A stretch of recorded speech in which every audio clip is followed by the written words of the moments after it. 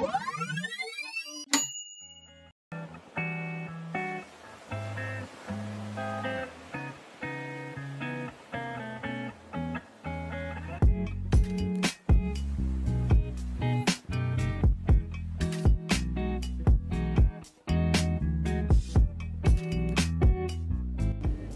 no! Water pollution!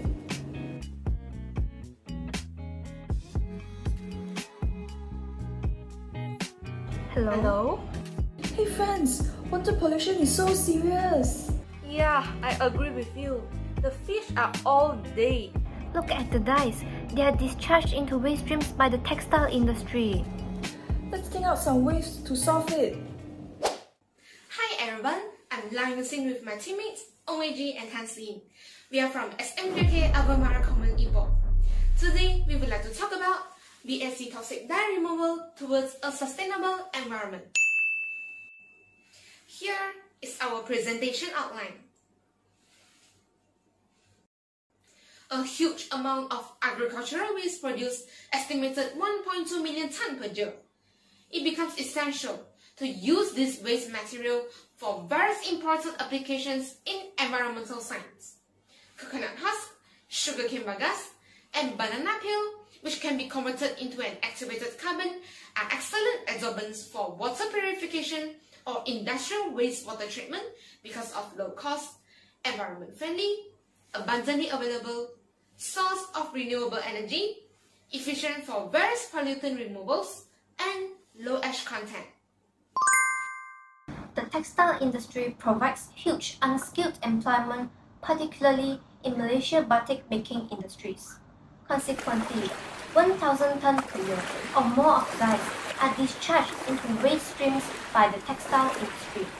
It has received great attention due to the physiological impact upon the population, visual pollution, aggravated or a serious problem in water quality, a considerable detrimental effect on flora, fauna, and environmental metrics.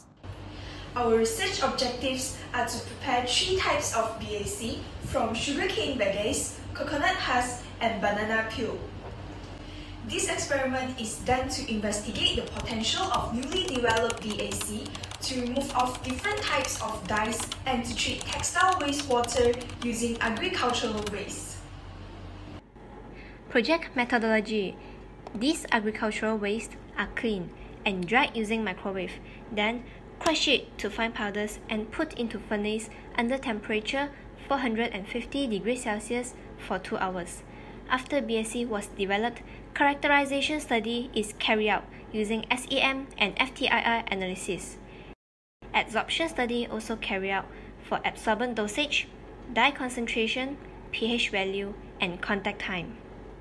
Adsorption study is carried out using 50 ml of dye solution added with predetermined amount of adsorbent and then transferred to a shaker. The mixture is filtered.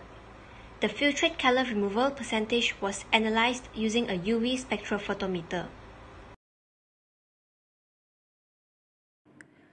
Based on our FTIR analysis, we found that banana peel has more functional group compared to others. In SEM analysis, it revealed that banana peel has more porous structure than sugarcane bagasse and coconut husk. These are the results for the absorption study.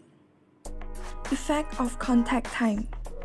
Effects of adsorbent dosage. Effects of dye concentration. Removal of different types of dye. As a conclusion, BAC was successfully developed using sugarcane bagasse, coconut husk, and banana peel without chemical modifications and able to remove the dye waterways efficiently. Banana peel was identified as the most efficient BAC in this study. In the proposed study, a simple square shape filter is designed and fabricated by using acrylic sheets with the following dimension.